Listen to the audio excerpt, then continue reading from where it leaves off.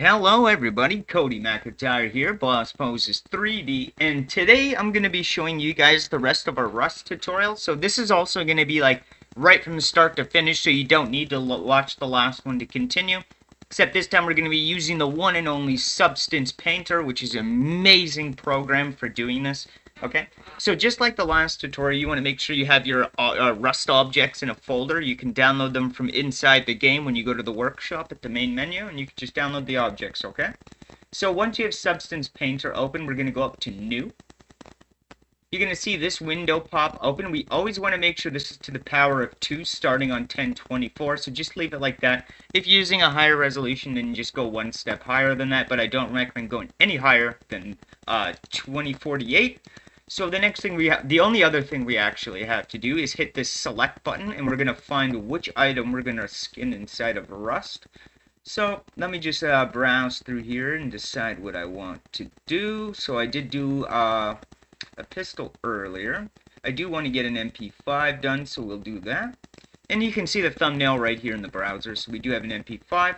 Hit OK, and then hit OK again, and it's going to start to open. And just give it a sec while it loads. So I'm going to run you through the controls. Zoom is the middle mouse scroll wheel. You're going to hold Alt and click to turn the model. You're going to hold Shift and right click and drag to change the lighting direction, which is extremely handy for when you're working on the opposite side. Okay, and I'm just going to explain one other thing really quickly before we do get painting. If you're wondering why I'm not painting directly on this UV map here like you should be able to, for some reason in Substance you'll notice that it's starting to paint on everything else. When I'm only painting on this island, it's probably just a UV setup somehow, but this is the way the game works, so we're just going to go right off and we're just going to paint directly on the model. It actually is a lot more accurate, and this cursor is really good at staying on what you want it to. So the next thing we're going to do is just make sure you have some materials installed. You can get a bunch for free on the internet. To add materials, you'll click this plus down here at the bottom. This window will come up. Add resources. Find them, your downloads folder, and click import, and it should add them all here at the side, okay? So the first thing we're going to do is I want to add a grip for this thing right here on our MP5. So let's just start with the grip. So let me go down and find something that looks like a grip, like this plastic fabric. Looks amazing. So all you're going to do is click and drag it onto your model. It's going to apply it to the whole model, okay? So if your texture looks like this is usually one of these basic materials that you can do this with. So we're going to bring this UV over. We're going to zoom out a little bit, maybe even on the gun, and we're going to drag these squares down. Now you see over at the side on our gun that it's starting to line up a little bit better. So we're going to keep it about like that. I'm going to bring the gun back. So we don't want everything else painted, so we're just going to right click this, hit add black mask, and that's all going to disappear. Now when we paint, it's only going to expose the layer that we applied. So we can go ahead and just paint this grip up. If you're getting a lot of bleeding, you can turn the spacing down to 5, but it's working pretty well for me right here. And like I said, it's really good at staying accurate on the part that you're drawing on, so you won't get a whole lot of bleeding going on, but we are going to be painting the rest of the gun, so...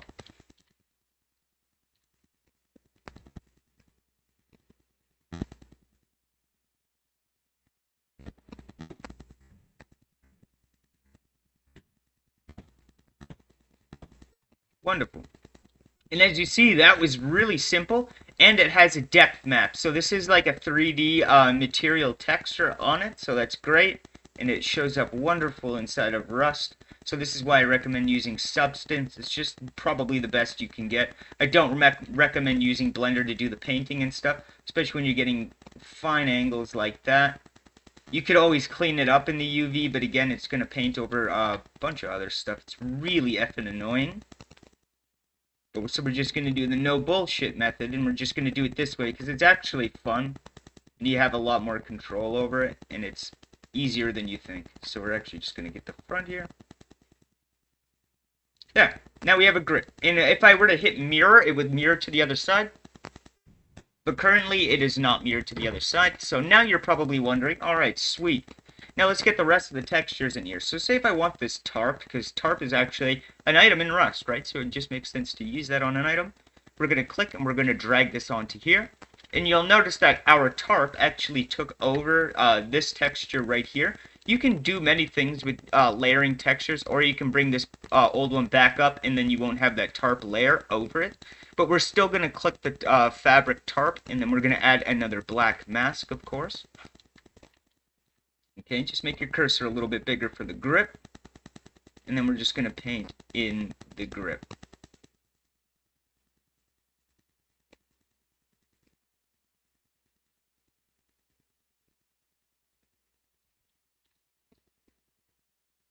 And if you hold shift on the last place you clicked and then drag and then click again, you can paint lines, which is incredibly useful for getting tight-fitting paint.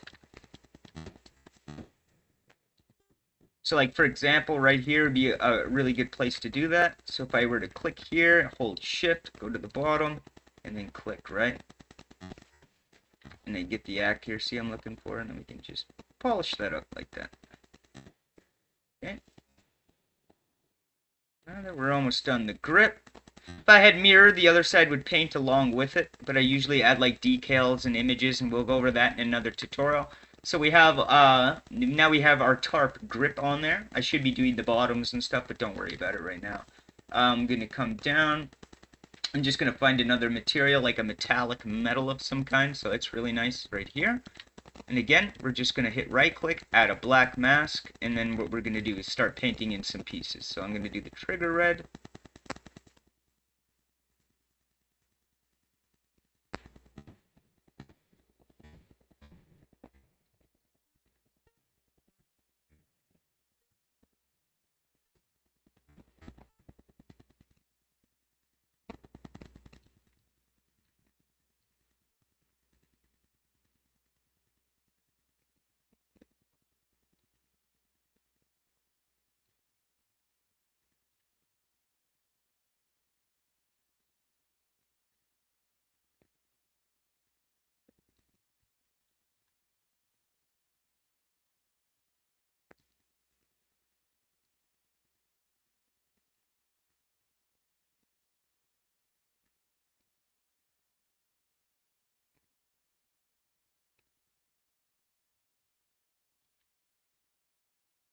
Okay, now that we have that, we can even do some fun things, like add like a grip line. You could probably do a little bit better than that. Or what you could even do is do like lines across it.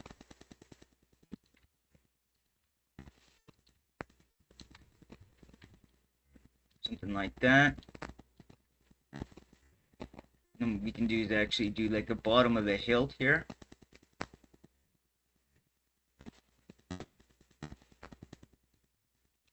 So we do something like that. And then you would obviously have to go around the entire object, because you wouldn't see this side. We'll just do the one side just to show you, because when we're inside of Rust, I do believe he holds it that way. So we'll be looking at it like this, I believe. If not, I'll just show you that it did work. But anyway, we're going to go ahead. We're just going to keep doing the same thing we were doing. And again, add black mask. Start painting.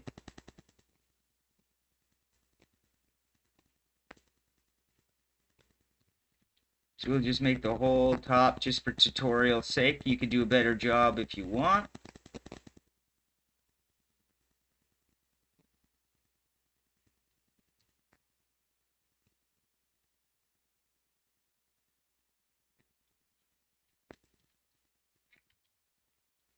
You have that, and say I wanted the inside of this too. We could hold shift.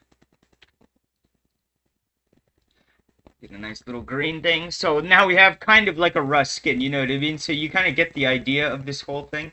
So again, we can add more textures. That's actually a really nice stylized stone. But again, the stone is a little too big. So we'll just scale that down. And then we can just do our grip. And then I'll show you how to get it into Rust. Because I know a lot of people don't want to see me make a really nice skin and take forever to do it. You just want to get through the bullshit, and you just want to learn how to make this skin and go about your day, right? So we're going to do that. So right now we have semi-skin, I guess. Just get a little color in here.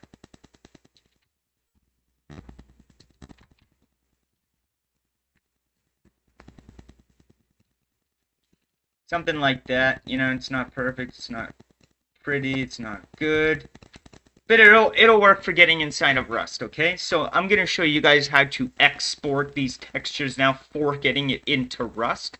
So the first thing we have to do is make sure that we go over to texture settings. Or sorry, what we want to do first, go to texture settings. We want to come down, and this is where we can bake our mesh maps. So what I usually do is I select all of the layers. I go to here, and then I hit bake mesh maps, and then you're going to get this window that pops up. So right over here you can see what you can bake, that normal's world, normal, and then we're going to bake selected textures, and you're going to see this cool little animation go by. And then what we're going to do is return to painting mode. Okay. And now when we look over at the UV, as you see, all of our texture is right here, and that's amazing for Rust. But the reason why I did this is for the ambient occlusion, because we have to add that ourselves into the template. So now we're good to go to export into Rust. So what we're going to do is hit a File, Export Textures. You're going to get this window that pops up, and this is where you're going to need to pay attention, okay?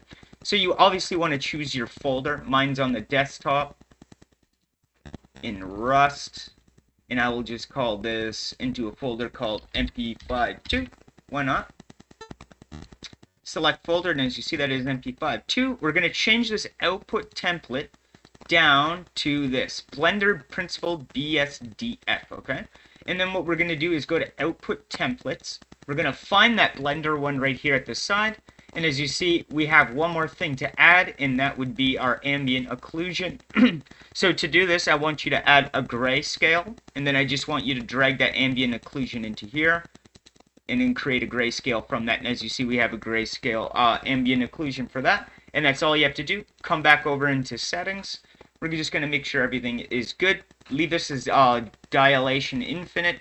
Base textures on each side, so that's all good. Based on output template, so it's going to be using the Blender template, and then all you have to do is hit export, and as you see, it exported successfully all of our things. You may get some issues down here. Alpha can't be generated in the texture default material. That's just because we didn't set up the nodes for that specifically, so don't worry about these errors. What you want to look for is right here in green. So we do have everything we need to get this into Rust. So we have our roughness, normal, metallic, emission, displacement, base, and alpha. So we actually have a few extra things that we don't actually need. This is just an easy template for you to start off getting this into Rust. This isn't at all like perfect, because you should have a sheen and stuff like that, or what was it called? A glossiness is what I was trying to get, but you can just use the metallic for the glossiness. So that's perfectly fine. So now what we're good to do is open up Rust, and then we can start importing our textures. So let's go ahead and do that. Alright, now that we're at the Rust main menu, what you want to do is click this workshop right here, and you can see everyone's items, and we're just going to create new item, and we're just going to let this load. This takes far less time to load than the base game, so be patient. Okay, now that it has loaded, we're just going to go up to our character here. Click down here where it says time and just scale this over to change the time of day. We're going to go to item, and then we're going to find our MP5. So we're going to go down to the M category, MP5. And then that'll probably snap, just go back up and scale it like so. Let's find the side with the slide on it. So this will be the side that we edited, I do believe. So we're going to stay here. You're going to click edit up here. And this is where you can start adding your texture. So we do have a diffuse map. So I'm going to go to MP5.2, and right here we have a base color. So we're going to put the base color there. And as you see, we have our texture on this side right here. We're going to go to normal. We're going to find our normal. And as you see, now we got our depth into our model. And we're going to go to occlusion. We're going to find our grayscale. I didn't label it occlusion, but as you see, now we got the shadow depth back in there, and you can scale this to as you wish. So we're going to leave it like that. And then for specular, you can go metallic. And then you should have your metallic reflection on whatever is metal. We didn't add any metallic colors directly onto here, so you might not entirely see it. Emission you don't have to worry about. That's all you really have to worry about for Rust skins. If you turn your graphics settings all the way to the max, you will notice a huge change. So if I bring this up, maybe he'll flip it around. As you see, we have our Rust skin in the game, sort of. You know, this could all do some work. You can customize your AO maps to get a bit more reflection on things. So, you know, if I go to glossy, you can see that we are changing the gloss. And another thing you can do is if that didn't work, we also have a roughness map you can implement. And as you see, that gave us the reflection that we're looking for. So I always recommend using the roughness instead, but as you see, it's going to apply it to those as well. So you got to be kind of careful. So what we can do is minimize the glossiness just low enough so that the metal is what's glossy and the rest isn't. So that's pretty much how you do that. That's how you make a Rust skin in Substance Painter. It is that simple. There's no bullshit to it. So just keep playing around. Keep playing with your occlusions and your settings and all that fun stuff. And then you should have a fun time making Rust skins. Like, that actually looks pretty good. And to see what the graphics options are, we can go into graphics. And we are on ultra settings, but our shader level is a little bit lower. So that's pretty much how you do that. And if I change the time of day, you'll notice that we have a very legit, you know, start to a skin. And we even have all the detail from inside the pitting of the metal and stuff. Not sure why this is glitching out like that, but that's perfectly fine. But thank you all for tuning in today. If you have any other questions, please just drop a comment down below. I answer usually within the same day. Please do, again, like and subscribe, and I will see you all soon in the next tutorial. Happy skinning in Rust.